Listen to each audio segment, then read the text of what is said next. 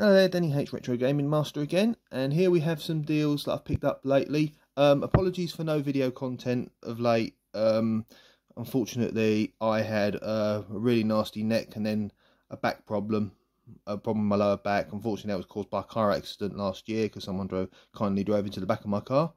Like I said, I got compensation out of it, so that's all settled and in the past now. Unfortunately, the back flared up again and my shoulder flared up again, so I was on very strong painkillers and also some muscle relaxants as well.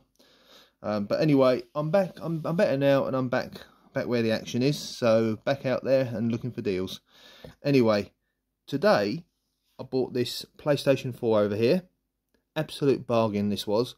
Tested it, works fine. 40 quid.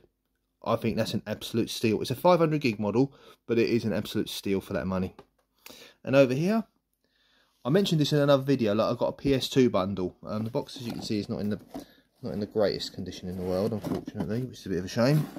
But anyway, this PlayStation 2 bundle, it was sold on eBay £55 as untested, but it looked in really nice condition. Didn't look like it had been used much, so I thought I'll take a little punt on it. I've got a spare power supply. Tested it out. Nothing wrong with it. Fully working. Worked absolutely brilliantly. And the games at the back all came with it. Like I say, it was £55 for that bundle. And the ps4 over there was 40 quid.